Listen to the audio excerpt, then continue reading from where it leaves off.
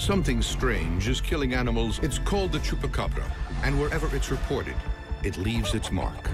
The animal was probably not a dog, probably not a coyote. Now what? Mythical, despicable Chupacabra. Could this be the legendary Chupacabra, or goat sucker?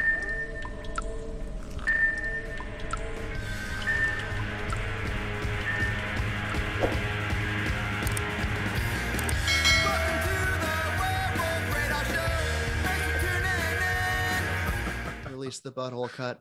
Folks, welcome to Werewolf Radar, the world's premier paranormal preparedness podcast. My name is Jordan Dahl. I am Nate Balding. I thought I was muted, but I wasn't that whole time. I'm the unmutable Roger Norquist.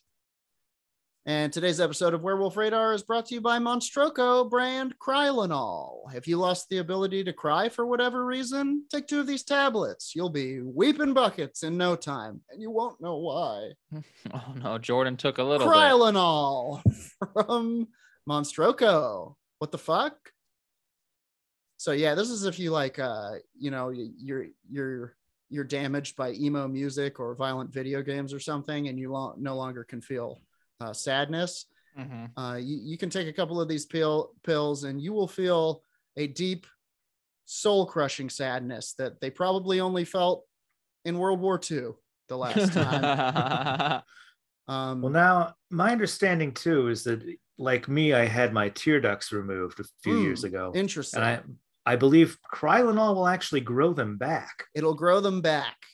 But with like thorns, right? They're new glands from another dimension. As with all of Monstroco pharmaceutical products specifically, these are made with mysterious energies and materials gathered from the rift in the base of the manufacturing facility.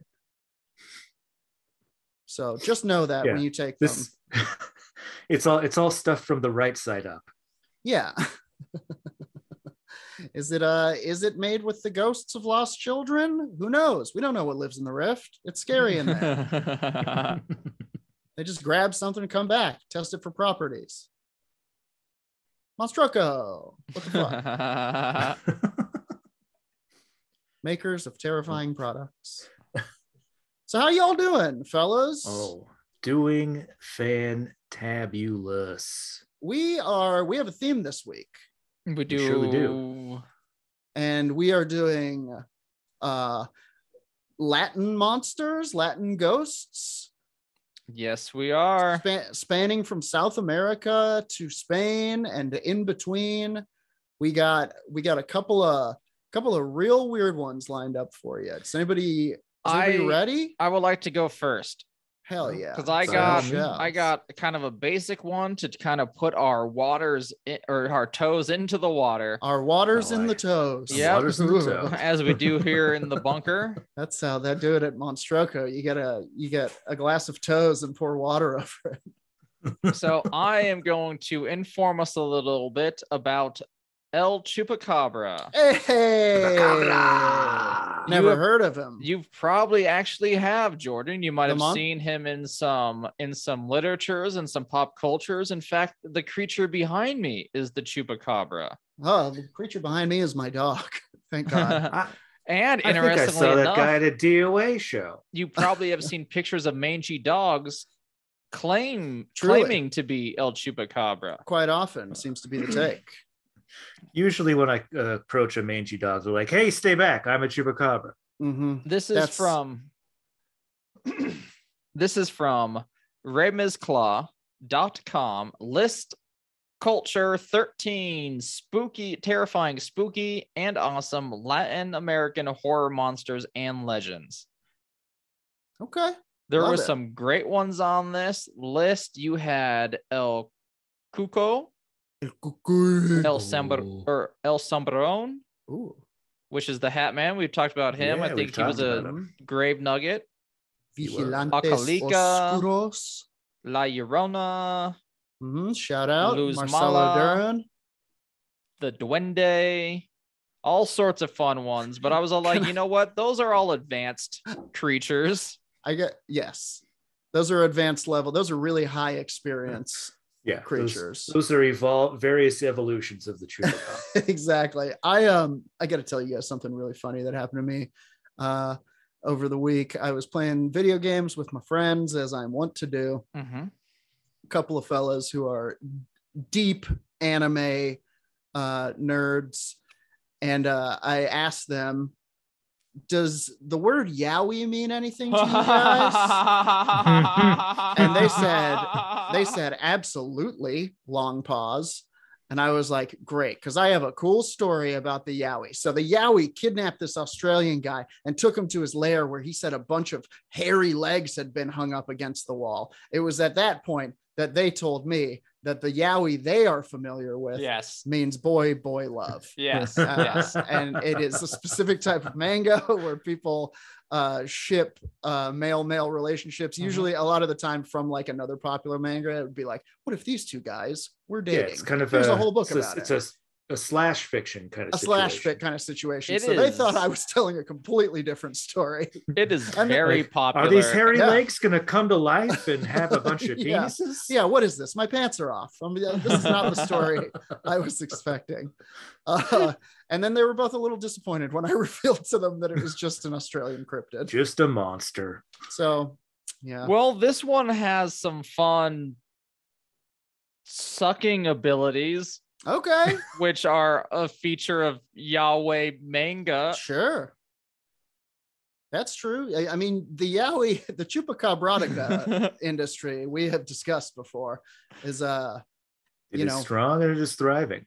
Doesn't just suck goats, I'll put it that way. So, country of origin, Puerto Rico. The rich coast. Like a Latin American Bigfoot or Loch Ness Monster, Chupacabra or Chupacabras literally means goat sucker for the Spanishly challenged. It is a beast. Is that in there? It is. I'm reading this word for word from remezclaw.com. All right. It is a beast whose alleged existence has plagued farmers and the collective Latin consciousness for some time now. However, I don't think it goes too far past Mexico. I think it kind of is like a Gulf of Mexico type cryptid. Yeah, Central South America, Puerto Rico. More often than not, yeah. Also, Texas. Texas has a lot of... The Gulf of Mexico. Chupacabrotica. What a great... They can't stop fucking them. What there. a great title. If you care to, go to our Libsyn channel. You can find the episode Chupaerotica. Or whatever it was. Whatever it was. It was something like... Anyway, the first... Nope, that's not done with this sentence. Not quite as old as Sasquatch, the Yeti, or even the Jersey Devil, the legend of El Chupacabra dates back to just 1995. The first report of a Chupacabra attack was in March of that year. Through some say reports go all the way back to the 60s. In Puerto Rico, 8 sheep were killed and completely drained of blood. And semen. No, wait, that's sorry. That's a different. That's the yaoi. Yep. The yaoi. Completely drained with blood, which is a bizarre thing. Yeah, that's to have no other attacks. It's definitely exsanguination is definitely unusual. It doesn't just happen. There were only 3 puncture marks in each of their chests. Ugh. So like they weren't maimed, they weren't mutilated, they were found dead and completely drained of blood, ensanguinated. Yes. And like Nate says, that doesn't just happen. Your blood doesn't just fall out. Yeah. Unless you pull out the cork that is in front of your left aorta, or unless no one does that. That's insane. Or unless you're flossing. Yeah. Authorities attributed the killings. Flow is here. I'm sorry. There's honestly, now that I'm thinking about it, there's actually a lot of bleeding. Sometimes your blood falls out of your body, but not all of it. Love to bleed. Yeah. Authorities attributed the killings to more conventional predators, but many locals suspected a satanic cult, which I'm on with you, locals. That seems to make a lot of sense. Why you need all that blood but not the meat? What you doing with all that blood? Now that's a good point. And well, I'm just thinking, like, how would you get the blood out of a goat? The only evidence we have, and there's lots of ways, as we discussed, humans and goats and sheep are very similar in that regard. Yeah. In that the blood wants to stay in. And sometimes it wants to leave, though, if there's like a hole or something. Go. Sometimes this blood's got to go. Yeah, I'm thinking more like. But the only evidence we have is 3 puncture holes. How would you physically do it? Like if your boss came to you and was like, Roger, I need all this blood out of this goat by tomorrow. Like, how would you? I would go traditional way. I would say a prayer to Allah. I would slit its throat and I would drain it upside down. Hang it upside down over a tub or something. Right. Generally speaking, you don't use the shop vac in a 3-prong attachment.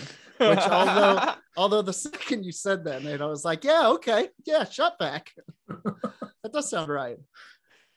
Yeah, so like you're on with me. This is weirdly bizarre. Yes. That kind of puts images of aliens, of testing, of something that doesn't need the flesh, but is just using the blood for whatever reasons.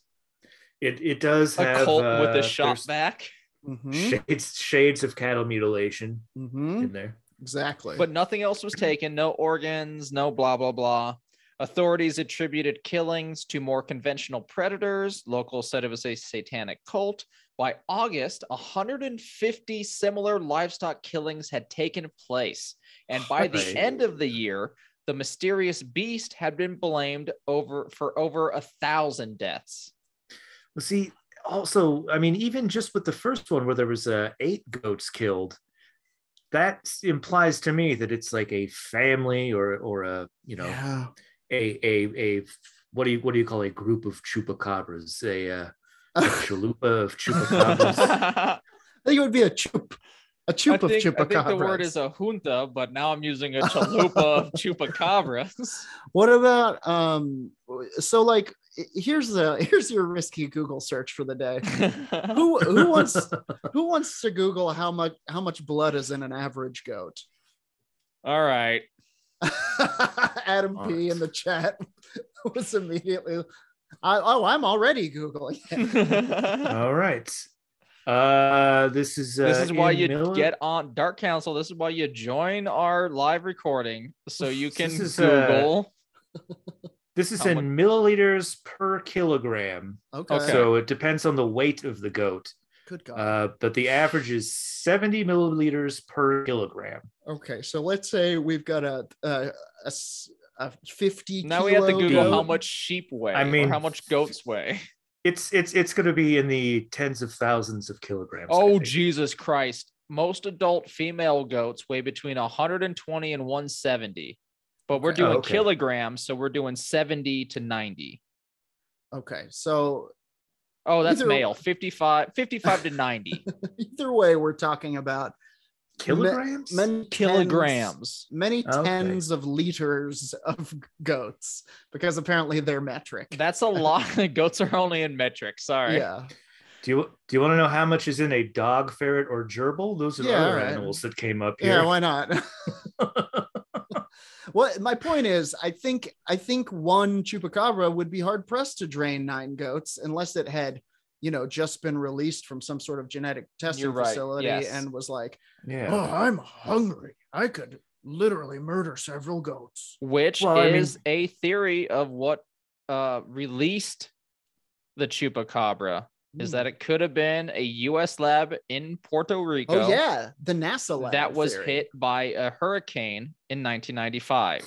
And in the folklore of the story, it was a lab owned by NASA, where NASA does its biomedical experiments. There's a few legends. I heard it was that one that also owns the lab in Long Island that did the 3 Mile Isle creature. Sorry, Pepsi. That one.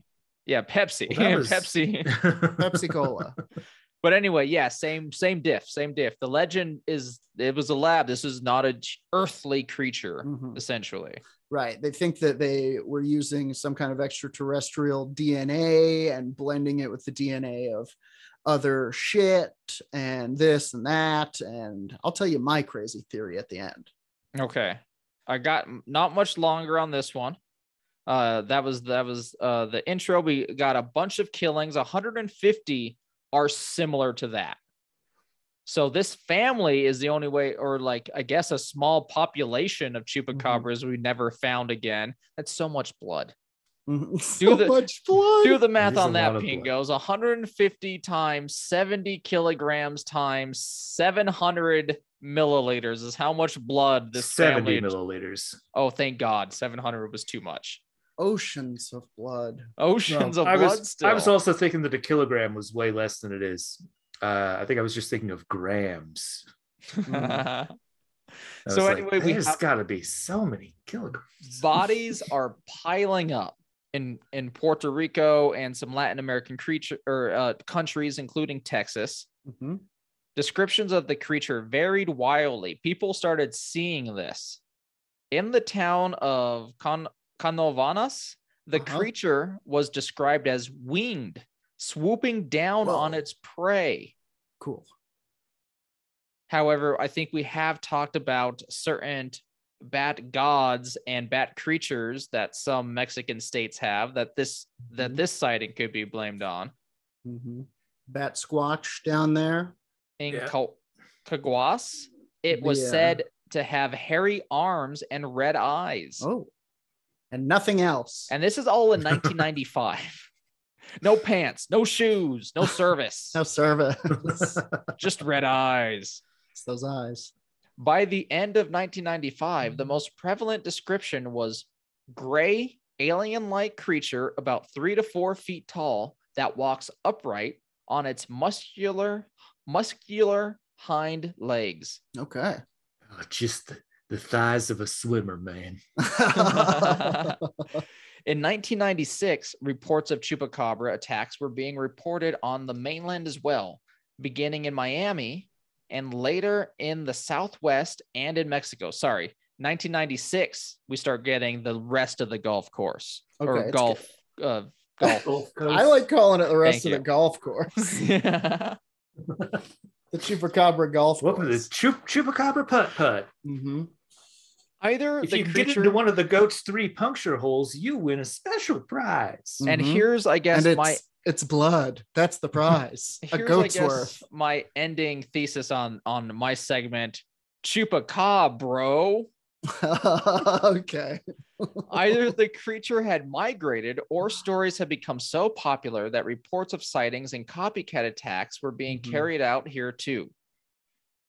This time, the creature was described as dog-like, but reptilian.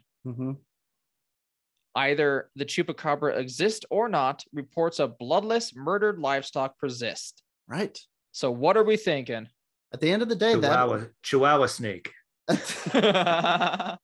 Wait, is that a snake that's part Chihuahua or just a snake with a Chihuahua in its Chihuahua mouth? That's part snake. It's all right, thank you. Thank you for doing reptilian. the math. I know you guys said it already, but the sheep has, for those who got caught up in the banter, 735 liters of blood. What? That's crazy. So first of all, has to be, I'm all for chupacabra being real. As our friend and comedian Kevin Fitzgerald said, the world is more wonderful with more species in it. I'm saying this is a species. I think from the movie. I think we got from the movie from the movie Species, and that's why it looks so similar. Is a weird part of this whole story. So, like the 1995, when it was first spotted, Species was in theaters. The woman who first reported it drew a picture of the creature she saw that looks remarkably like the monster from Very Species. Much so. I'm going to the movie she had recently seen earlier that week. Exactly. But the thing is, something's kept sucking blood. So yeah, either she saw the creature from Species or there's something else that was a little harder to identify that is trundling around, sucking goats, if you will. Roger, I don't know what it is. Something happened. 150 sheep were killed that way.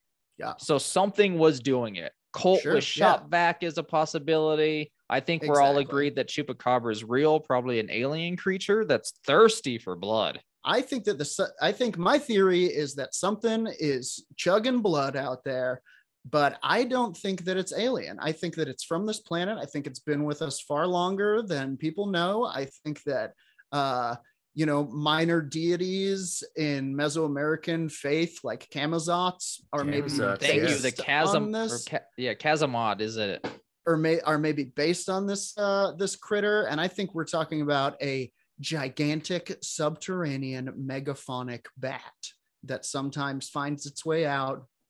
And friggin', can you imagine a bat the size of a pit bull just trundling at your goat, tackling it into the underbrush and sucking its blood out? And I think, because if you look at vampire bats, their dental structure is not two fangs on top, two fangs on bottom. It's two fangs on top, two fangs pressed closely together on the bottom that could look like one fang.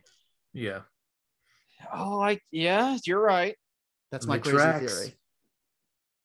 And I think there's a very small population of them. I think that they generally live in the Underdark. That's why we can't find them. Exactly. And one, maybe two of them found their way out to this new source of food. And they were like, y'all, there are so many goats up there. We'll never drink slug blood again. You got to get up here. You gotta. That's my theory. Well, and you've also inadvertently brought a new paranormal slur into our lexicon, and that is those fucking blood chuggers from down south. The Chupacabra. Mug huckers, blood chuggers. Tube lickers was my favorite one from the Grave Nugget. Mirror foggers. All right, that's my segment, though. I passed the speaking skull on to one of you. Nate, would you like to? I can, yeah, absolutely. Hit me. So I went, I am currently in the Boise adjacent bunker. This is the largest Basque population in the United States, possibly one of the largest Basque populations in the world outside of the Basque region. Interesting. So, I didn't know that. I've got a segment about. It makes it seem like it's by force. I guess. Or it makes Boise seem really cool. I think they were fleeing Franco, probably. Oh, okay. I forgot about the bad There's times. that too. I was. Technically not Spanish, as they have their own language, but they speak plenty of Spanish in Basque Country too, and some French. By force. I would consider this part of the Latin world. As a white dude sitting at his computer, I sign off on it. This is a segment that I think I'm probably going to come back to, called either "They Might Be Giants" or "Big Basque World." Could it be Big Basque Pro Shops? Well, that's where you go to find all the stuff to fight these various Basque giants. Hunt giants. It's giant country, huh? Yep, there are plenty of giants. This first one we're going to talk about is Tartaro. So I'm going to give you a little bit of ethnography, a little description, Totoro? and then Tartaro. But my neighbor Tartaro would be fairly appropriate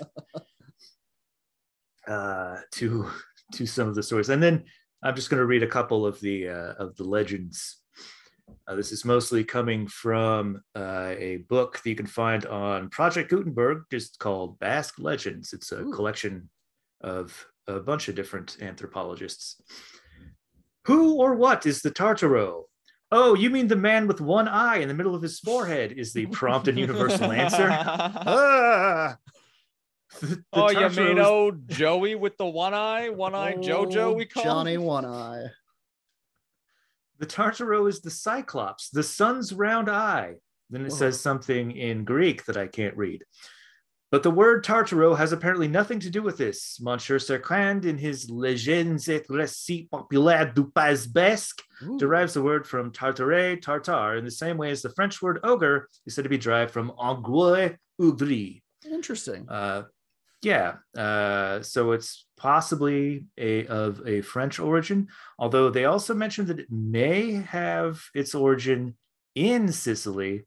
It's possible that the Basque people were that they actually extended as a civilization as far as Sicily during ancient Greece, basically. Oh, and okay, sure. The Cyclops myth of Greece and the Cyclops myth of Tartaro do have a lot of crossover. There are some linguistic evidences for this, yes. Yeah, and elephants too. And elephants. Remember how they thought elephant skulls were like Cyclops skulls? You guys remember the ancient past, right? Jesus Christ. I forgot all about that. Yeah.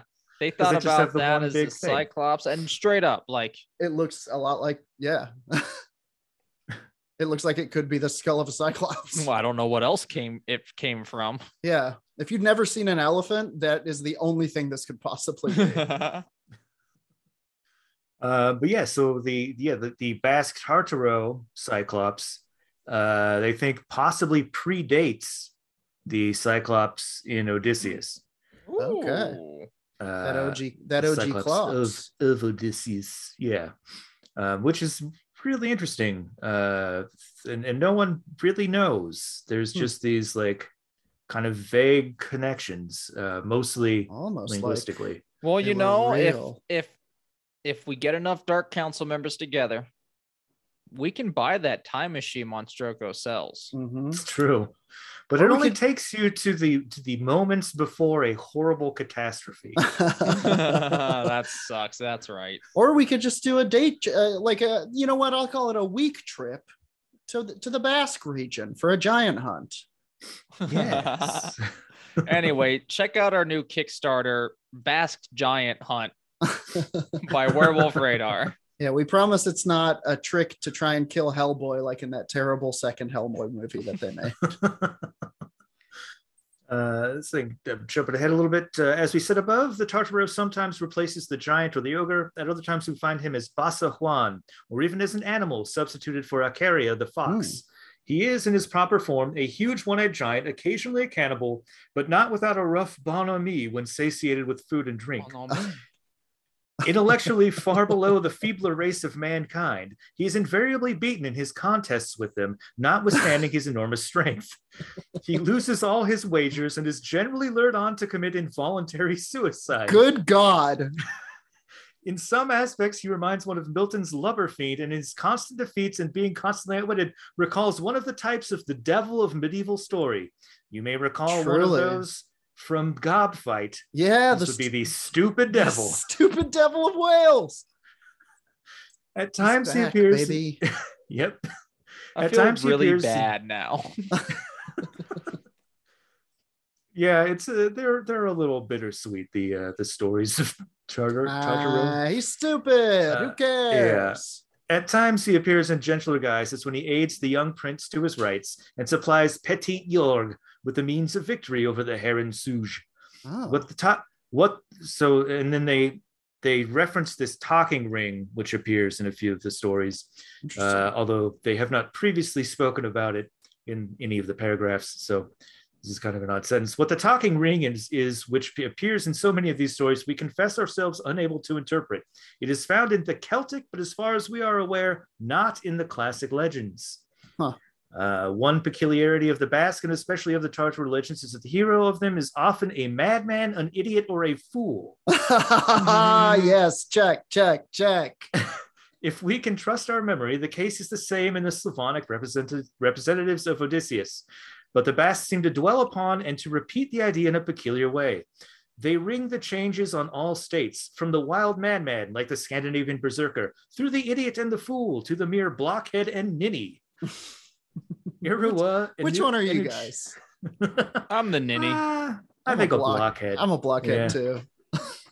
Well, it is raining pretty heavy here. I hope that's not noisy as fuck. Oh, yeah, okay.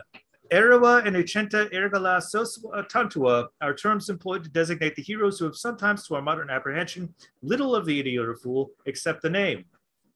They're all kind of derivatives of various words for stupid. Okay. Can it be that the power which put out the sun's fiery eye was looked upon as a beneficent being in a burning tropic land? Whoa. While as the legend traveled northward, the act seemed more like that of madness or of senseless stupidity. Then we'll jump to a couple. It's an interesting theory. Tales. One man's legend is another man's dumbass. Yeah. Yeah, you travel 100 miles north, and everyone's like, "What the? Yeah, what is this story about?" Hercules did what to a lion? Yeah, that's dumb. That is, I had a mythology teacher in college. That was his overall theory of mythology: is that one person's thunder god is another person. That's called lightning. Sure. So this first one is pretty close to what most of the typical legends are. This is Monsieur Dabadi's version. First story was communicated by M. Dabadi to the Société des Sciences des Arts des Bayonne. Hell of a society. Yeah, the narrator is Monsieur Lab Eguaguarere. Mm-hmm. Who knows? No, that was it exactly. Of Esquile in La Soule. In my infancy, I often heard from my mother the story of the Tartaro. He was a colossus with only one eye in the middle of his forehead. He was a shepherd and a hunter, but a hunter of men. Oof. Every day he ate a sheep. Then after a snooze, everyone who had the misfortune to fall on his hands. His dwelling was a huge barn with thick walls, a high roof, and a very strong door, which he alone knew how to open. His mother, an old witch, lived in one corner of the garden in a hut constructed of turf. Interesting. One day, a powerful young man was caught in the snares of the Tartaro, who carried him off to his house. This young man saw the Tartaro eat a whole sheep, and he knew that he was accustomed to take a snooze, and that after that his own turn would come. In his despair, he said to himself that he must do something. Directly the Tartaro began to snore, he put the spit in the fire, made it red hot, and plunged it into the giant's one eye. Immediately he leapt up and began to run after the man who had injured him, but it was impossible to find him. "You shall not escape. It is all very well to hide yourself," said he, "but I alone know the secret how to open this door." The Tartaro then opened the door halfway and let the sheep out between his legs. The young man takes the big bell off the ram and puts it round his neck and throws over his body the skin of the sheep, which the giant had just eaten, and walks on all fours to the door. The Tartaro examines him by feeling him, perceives the trick, and clutches hold of the skin. But the young man slips off the skin, dives between his legs, and runs off. Immediately, the mother of Tartaro meets him and says, "Oh, you lucky young fellow, you've escaped the cruel tyrant. Take this ring as a remembrance of your escape." He accepts, puts the ring on his finger, and immediately the ring begins to cry out, "Heaven nook, heaven nook." Ah, the talking ring. Yeah. Translates to, "Thou hast me here, thou hast me here." The Tartaro pursues and is on the point of catching him when the young man, maddened with fright not being able to pull off the ring, takes out his knife, cuts off his own finger, and throws it away, and thus escapes the pursuit of the Tartaro. Damn. I like the mom who's all like, "You did good. Here's curse." Here's the snitch ring. Like, good for her for holding her emotions together. I would not be able to. I'd be so upset if I saw my son's eye being poked out and she's like, "No, hold it together. I'm going to hurt this person. Stop it. You're embarrassing me."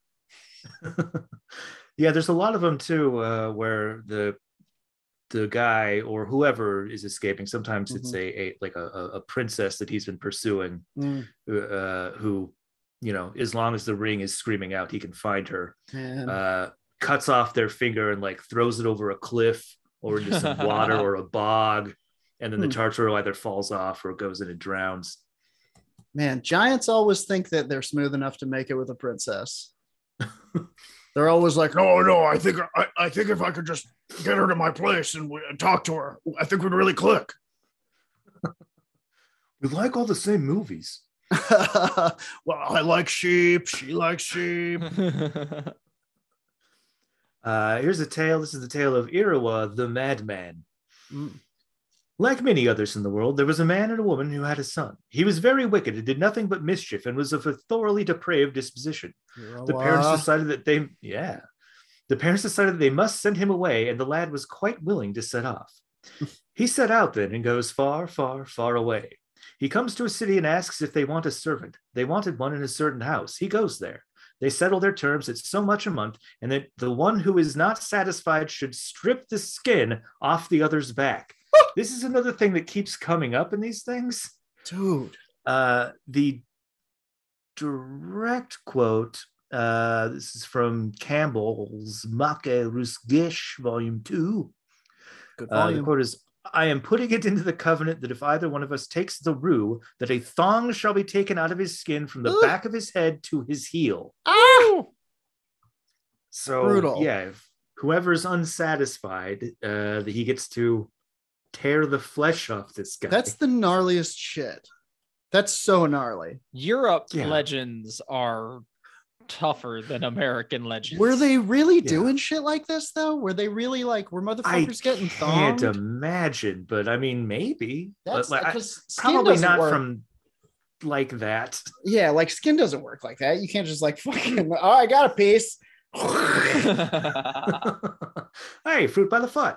Oh, I'm afraid it can. God. It's apparently a thing in legends. Like that's the little bit of truth. That's the kernel. Oh no, you can be thonged like that. Everything else is a Oh. lie. The Colonel.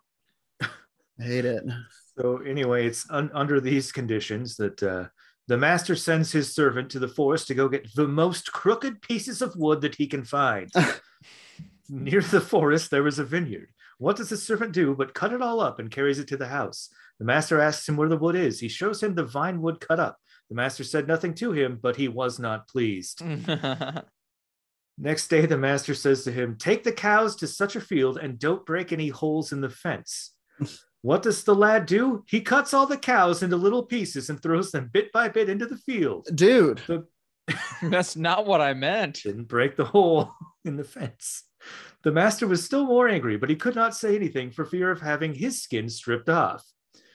Since whoever's the most mad gets to have the other guy's flesh. Good all Lord. right. So what does he do? He buys a herd of pigs and sends his servant to the mountain with the herd. The master knew quite well that there was a Tartaro in this mountain, but he sends him there all the same. Our madman goes walking on. He arrives at a little hut. The Tartaro's house was quite close to his. My neighbor Tartaro. Oh, they're neighbors. My neighbor Tartaro.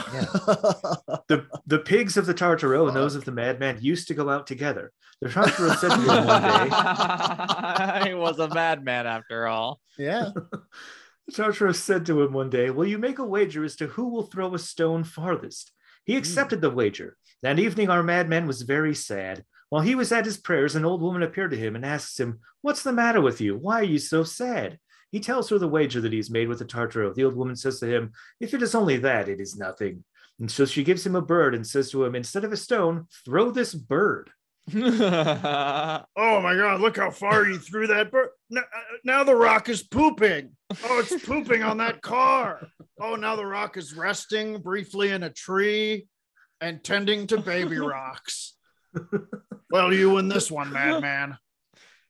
The madman was very glad at this. The next day he does as the old woman told him. The Tartaro's stone went enormously far, but at last it fell. But the madman's bird never came down at all. The Tartaro was astonished that he had lost his wager, and they make another. Which of the two should throw a bar of iron the farthest? The madman accepted again. He was in his little house sadly in prayer. The old woman appears again. Madman. It's really Keeps fucking going. up. She asks him, what's the matter with you?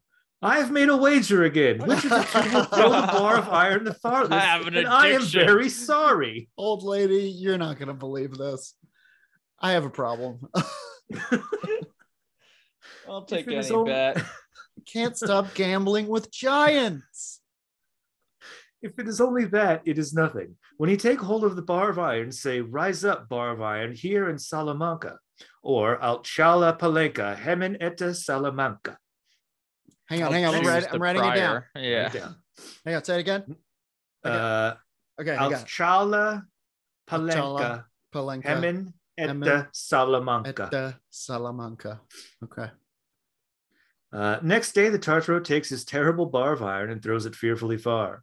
The young man could hardly lift up one end, and he says, rise up, bar of iron, here in Salamanca. When the Tartaro heard that, he cried out, I give up the wager, you have won. Oh. He takes the bar of iron away from him. My father and mother live at Salamanca. Don't throw, I beg of you. I implore you, you will crush them. And our Wow. madman goes away very happy. Also, strange behavior for the man-eating giant to be like, well, you don't want to hurt anyone. The Tartaro says to him again, I will pull up the biggest oak in the forest and you pull up another. He says, yes. And the later it grew in the day, the sadder he became. He was at his prayers. The old woman comes to him again and says to him, what's the matter with you? What did you do he now? tells of the wager he's made with the Tartaro and how he'll pull up an oak. The old woman gives him 3 balls of thread and tells him to begin and tie them to all the oaks in the forest. Next day, the Tartaro pulls up his oak, an enormously big one, and the madman begins to tie and to tie and to tie. The Tartaro asks him, what are you doing that for? You pulled up one, but I, all these. The Tartaro replies, no. What shall I do to fatten my pigs without acorns? You have won. You have won the wager. Wait, what? I get it. I get this. Go on, Nate. He starts tying all the trees together, and he says, I'm going to pull up every tree in the forest. See, this is a Tartaro, wisdom. having been twice bested, is like, he's going to pull up all my goddamn trees. Mm-hmm. Yeah, but he didn't. He tied fucking ropes tied around string him. to him. That's They're not the still purpose. He's being tricked. He thinks he can. Like, he made that stone fly so far, he believes this man's magic. And all these other challenges have him been like threatening his parents' home, threatening the livelihood of his pigs, making a stone fly. Roger, remember when you said that you got it? I don't think you do. I do. I get this myth. I understand that, like, if he'd have used the ropes to then pull them out, yes, that's one thing. But he did. Look, it's all bluff. Totoro, you need to relax, my dude. You need to believe in yourself, dude. See, the myth is you can bluff someone with low confidence. Yeah, fool me once. The Tartaro did not know what to think about it and saw that he had found one cleverer than himself. And so he asks him if he will come and spend the night at his house. The madman says, yes. Come on. Madman. He goes to bed then with the Tartaro, but he knew that there was a dead man under the bed. What? When the Tartaro was asleep, what does the madman do? He places the dead man by the Tartaro's side and gets under the bed himself. In the middle of the night, the Tartaro gets up and takes his terrible bar of iron and showers blow upon blow, ping pan, as hard as he could give them. The Tartaro gets up as usual and goes to see his pigs. And the madman also comes out from under the bed, and he goes to see the pigs too. The Tartaro is quite astounded to see him coming and does not know what to think of it. Hysterical. He says to himself that he has to do with he says to himself that he has to do with a cleverer than he, but he asks him if he has slept well. He answers, this is the madman answering, yes, very well. Only I felt a few flea bites. Oh, shit. So did they fuck? Had to go in there. Oh, yeah. Nice. Their pigs had gotten mixed, and as they were fat, he had to separate them in order to go away with his. The Tartaro asks the madman what mark his pigs had. The madman says to him, mine have some of them 1 mark, some of them 2 marks. They set to work to look at them, and they all had these same marks. Our madman then goes off with all the hogs. He goes walking on and on and on with all of his pigs. He comes to a town where it was just market day and sells them all except 2, keeping, however, all the tails, which he puts in his pocket. As you may think, he was always in fear of the Tartaro. He sees him coming down from the mountain. He kills one of his hogs and puts the entrails in his own bosom under his waistcoat. There was a group of men near the road. As he passed them, he took out his knife, stabs it into his chest, and pours out the pig's bowels. And our madman begins to run much faster than before. So he's like a solid jog, and then he goes into a sprint after he drops the pig guts. Yeah. With his pig in front of him. When the Tartaro comes up to these men, he asks if they have seen such a man. Yes, he was running fast, and in order to go faster here, he stabbed himself and threw away his bowels, and still he went on all the faster. The Tartaro, too, in order to go faster, thrusts his knife into his body and falls stark dead. Holy shit. Tartaro, this is a kid's movie. The madman goes to his masters. Near the house there was a marsh quite full of mud. He puts his live pig into it and all the tails too. He enters the house and says to the master that he is there with his pigs. The master is astounded to see him. He asks him, where are the pigs then? He says to him, they've gone into the mud. They were so tired. Both go out and begin to get the real pig out, and between the two, they pull it out very well. They try to do the same thing with the others, but they keep pulling out nothing but tails. The madman says, you see how fat they are? That is why the tails come out alone. He sends the servant to fetch the spade and hoe. Instead of bringing them, he begins this is insane. I don't know where this whole thing from. Has been insane. Well, this is a capstone of complete insanity from the left field. Instead of bringing them, he begins to beat the mistress. Yeah. Whack, whack. And he cries to the master, one or both. The master says to him, both. Then he beats the servant maid almost to pieces. Then he goes to the master, taking with him spade and hoe, and he sets to beating him with the spade and hoe until he can no longer defend himself. Then he thrashes the skin off his back and takes his pig and goes off home to his father and mother. And and as he lived well, he died well too. Holy fuck. Wait. He lived well. Was there a hero? Well. Yeah, the madman. No, the madman, I guess, but he's a son of a bitch from the beginning. He's a really bad guy, and this the Tartaro is the closest thing we have to a hero, right? These are your heroes, Basque region. Yeah, he's great. He's a madman. He pulls people's backs off. What more do you want? But that's just one of many stories of the Tartaro or Tartalo, depending on what you're reading. Wow. The cycloptic giant, who is much like the stupid devil of Wales. Yeah. Easily tricked into losing every bet. Poor guy. Wow. Good stuff. Well, yeah, that is they might be giants or Big Basque World. Okay. Well, wild. Simply insane. The stupid party cyclops of yore. I do like that he after he eats people, he's like bon ami and goes about his business. Feels kind of Muppety somehow. Yeah. Very Muppet energies here. Yeah, it's kind of a Fraggle Rock vibe. Yeah. Okay, I want to talk to y'all about the Lechuza, or in Espanol, la Lechuza. The Lechuza is described differently from region to region, but mostly is an owl with a lady's face. So this is from scarymommy.com. The internet's #1 source for scared mommies. This says, what is La Lechuza? Her description varies. Some describe the creature as as large as 7 feet tall with a 15-foot wingspan and the face of an old woman, while others describe it as a small bird with the face of an old woman. No matter what, she sounds scary AF, says Scary Mommy. These are, in fact, some kind of a few facts about La Lechuza that then go into some firsthand accounts, which is what we're really here for. But I wanted to make sure that we are familiar with the folklore before we get into it.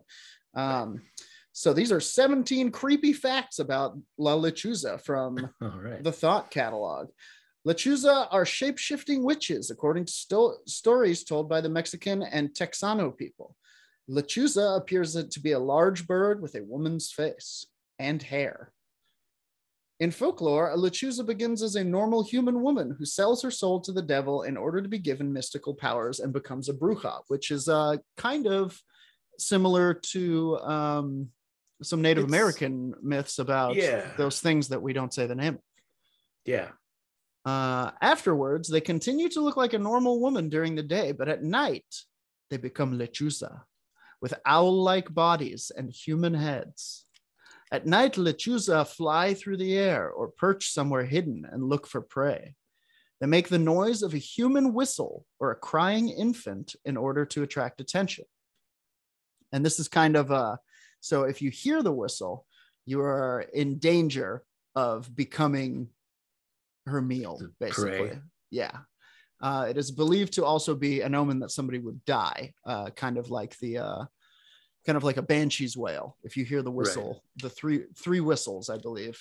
We'll see if they go into it here. I don't want to get. And I never thought about this before too, but like that type of alert system to where like if you hear it, you die, or if you hear it, someone has died, is really just like if you're in the area, you're fucked. Yeah. Well, usually I suppose if you live around a Lechuza, you're taking your life. If you're around this whistle, just hold your butt. Lechuza have the power to control the weather and can make it storm. They also have the power to make your vehicle's battery die. Interesting. Oh boy. So they've got all the horror tropes up their sleeve. Yeah, Lechuza cannot be harmed by guns or most other weapons. They are immune to conventional gunfire. The only thing that drives Lechuza away, salt. You can also try screaming / cussing at it. And curse words. It doesn't like salt. Its sodium levels are high. And it's kind of prude linguistically. It doesn't like all the curse words, please. Yeah. So these are some stories acquired from Reddit, which are people who are recounting their experiences with Lechuza and kind of stories that they heard growing up.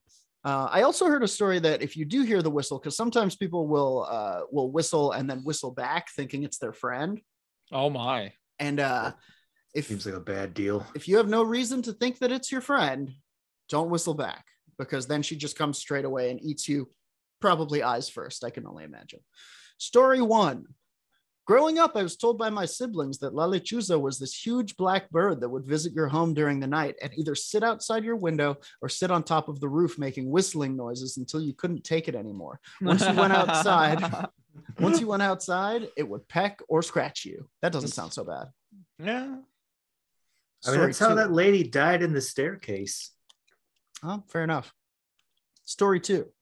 The story my grandmother told me was that Lechuzas were witches who changed their bodies into owls so that they could travel around. Basically shapeshifters. Lol. She told me if I saw a Lechuza, I was not to look it in the eye, because if I did, it would snatch my soul at night when I slept.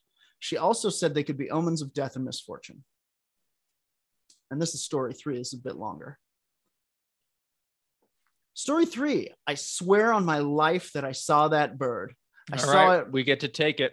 I saw it when I was about 9 or 10. I lived south of San Antonio along 35 between two little towns called Von Ormy and Lytle. I was at home alone waiting for my dad to get home from work. I was on the couch watching SpongeBob, which is my favorite show. It was a bit late. Boy, this is from Reddit. It was a bit late. The sun had set maybe an hour or so before, but the moon was full and lit everything enough that you could see like a dim light was on. My grandma's house was on the same plot of land for about a few hundred yards in front of my house. I looked out the window because I saw movement near her back door. I thought my dad had stopped by there first and was walking home. I ran outside on the front porch to wave at him and yell hello, but it wasn't my dad I saw out there. I saw this massive bird. I mean, this thing had to have been the size of Big Bird from Sesame Street. My kid memory might be exaggerating that a little bit, but it was huge, much bigger than any hawk or buzzard I'd seen before. It was sitting on the picnic table at my grandma's yard, and it was looking dead at me. I froze, but I didn't feel too scared. I was just really interested in this giant bird outside. It was jet black.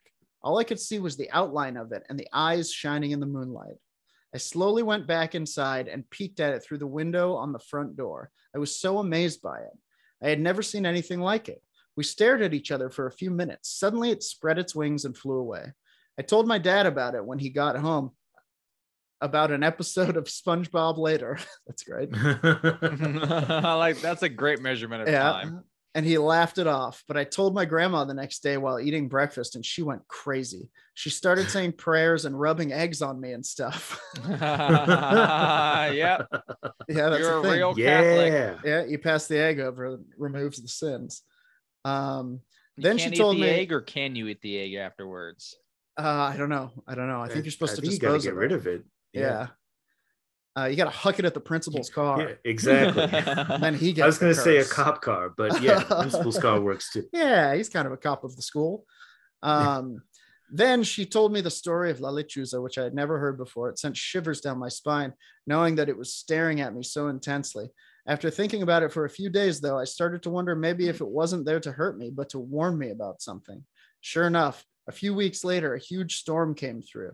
There was a funnel cloud nearby, but it never actually touched down. The winds did do a lot of damage to my house, but my grandma's house was completely untouched, and that picnic table was the only piece of furniture outside that wasn't blown away.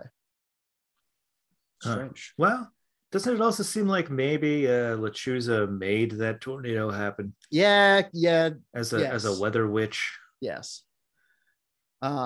Here's another story from South Texas. Story number 5. We're skipping over 4 because it's something we've heard before.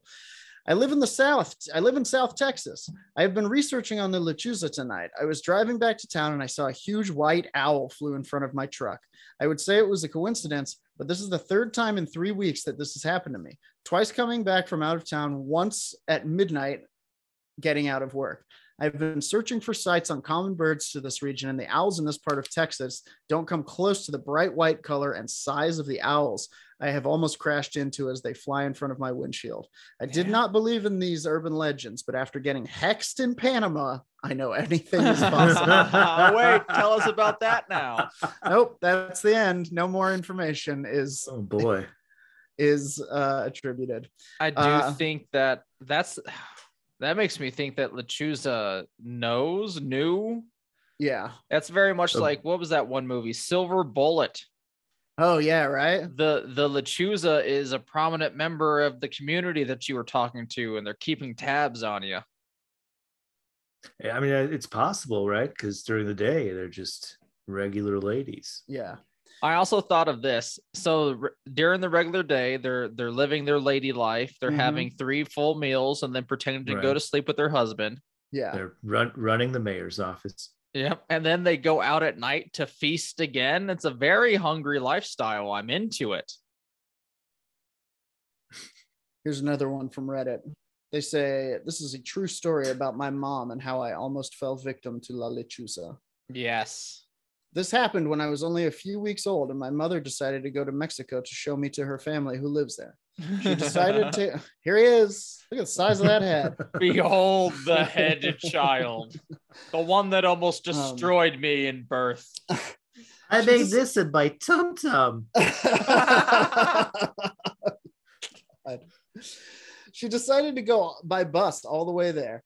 When we got there, my mother told me that her family decided to have a big party to celebrate our arrival. When it was over, my grandmother took my mom and I to the guest bedroom where we would be sleeping in. Okay, all right. I'm scared of what's in the guest bedroom. My grandma bought an old school bassinet for me to sleep in while my mother slept in a bed across from me.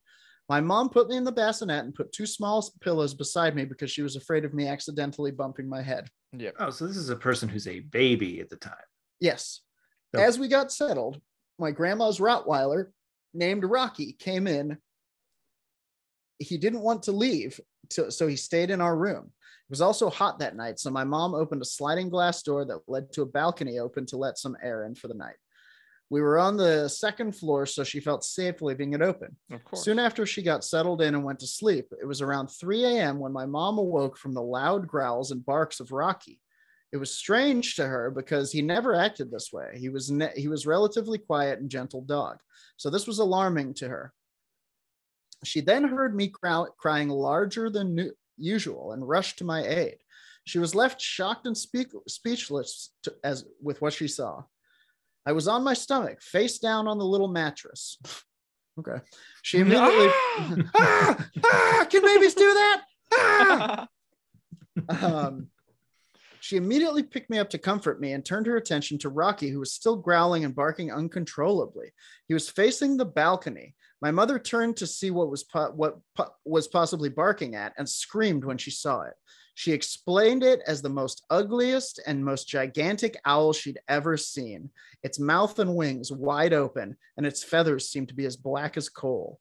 Rocky then ran to the balcony in an attempt to catch it, but the owl flew quickly away into the darkness. My grandpa, a few minutes later, said he heard the commotion and came to check on us. He found my mother in the middle of the room on the floor holding me like if she was shielding me, and Rocky barking into the sky. Later, my grandma was trying to keep my mom from freaking out anymore when my grandpa came to tell them and told them that he found a large scratch on my leg. He also pointed out that the pillows my mother had used to keep my head in place were on the other side of the room, as if they were tossed out of the way. Today, my mother tells me that I survived a kidnapping attempt from La Lechuza. Mexican legend says that La Lechuza is a creature, specifically a witch, who sold her soul to the devil in exchange for power, giving her ability to transform into a monster, giving her the ability to transform into a giant owl. It is said that the Lechuza goes to hunt at night for any potential victims, like animals, even drunk people, but more preferably, children to snatch and take back to her hut in the mountains where she would devour or sacrifice them. Whenever I go to visit my family, they always call me Lechuzita as a remembrance for surviving Lechuza's attempt. The real hero here, though, is my grandma's dog, Rocky. He's the one who stopped the owl from doing anything else and chasing it away. If it weren't for him, I don't know what else could have happened. Sadly, he passed away this year. I couldn't get to see him before as I live in the U.S., but I'll always remember him as my hero. Aw, hero dog. Have We a dog here around. at Werewolf Radar salute you, Rocky. We salute you, hero dog. I'm 17 years old today, and I still have the scar on my leg, the same place where the owl scratched me. Though I know logically, that it could have just been a regular, oddly gigantic owl. It doesn't explain why it would have come into the house, throw the pillows, and leave me face planted with a scratch that never healed properly. All right. Let's largest owl. Yeah, pretty crazy. Largest owl in North America, and they get is pretty the big. great horned owl. Mm-hmm.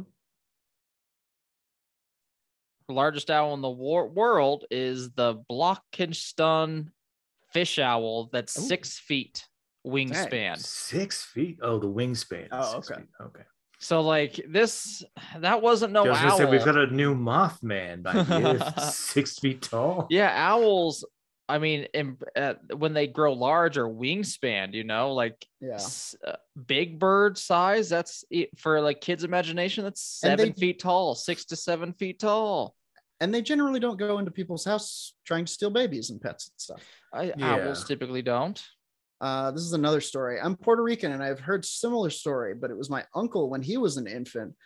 My grandmother lived on the farm in a small town not far from Vieques, but she didn't describe an animal. She remembered a creature that was caught peeking through the window, but her father scared it away with a rifle. When her father left into town, she was by herself, and a strange man came asking for my uncle, who was only a few months old. So she closed the door and hid inside until her father came back. Spooky shit. That's so crazy. I've heard a couple of really scary encounters with this being on Monsters Among Us. This woman called and told a story about she would hear her mom talking to someone at night, and her mom, when she asked her about it, she was, or maybe it was an aunt, when she asked her, or maybe it was her grandma. Anyway, when she asked her about it, she said, "Don't ever come out when you hear talking. It's one of my friends visiting, and I don't want you to meet them." And then she ended up coming out, and she saw her grandma talking to an owl with a woman's face in the window in the kitchen that screamed at her and flew away. So it's pretty wild. It seems to share a lot of kind of witchcraft tropes with different shape-changing folklore from around the world, and more and more I'm coming to the conclusion that some people turn into animals. And it's probably just something some humans can do. It's probably not for any good reason. And so this has been my segment. I choose you, La Lechuza. Nice. I La Lechuza you. Anyway, pretty spooky. Lechuza. All right, folks, that does it for yet another episode of Werewolf Radar. Shout out to all of our Patreon Dark Council members. Y'all are the best, especially Adam P for coming and kicking it in the Zoom room today. The rest of you couldn't be here as you were fanning out across Latin America and Spain and the Basque region, seeking out. Bringing our pamphlets. Exactly. Full of all kinds of subversive literature. Translating our episodes into Spanish. Thank you. How to survive the Chupacabra, how to survive Lechuza, salt, or cussing, and how to survive Il Tantaro, which is just beat him at Connect Tartalo, 4. just Anything. yeah, just Literally, you can trick him anything. Shout out to Chuck from Snappy Little Numbers for our intro and outro song. Go follow him on the Twitter. And check us out on Mondays at 4 p.m. at twitch.tv/werewolf_radar. We're going to be starting a new D&D campaign imminently. We did session 0 tomorrowly, even. Or, well, it'll be, today. This is released when it comes today. out, but Yeah, holy shit, time warp. Get over there, check it out. If it's 4 p.m. Mountain Time where you are, then we are on Twitch right now playing our new campaign, Night Bastard, which is we're a band. We are a band called Night Bastard. Oh, Jordan did the coolest highlights I'm very great proud artwork. of all We've the got- boxes. The overlay looks so cool. Hell yeah. Raj put them together last night, sent us some screenshots. It looks very cool. So come hang out with us on Twitch. It's going to be a wild time. Until then, drink plenty of water. Eat proteinaceous food. You need protein. Take a couple of Krylenol and cry it out. yeah, get yourself tubes of something. Yes. Meat paste. Yeah, get a couple of tubes, even tomato paste, toothpaste. It's made out of teeth. Yep. You use it in recipes that require ground up teeth. And of course, until next time, as always, on the count of 3, our sign off line. 1, 2, 3. Punch the skies!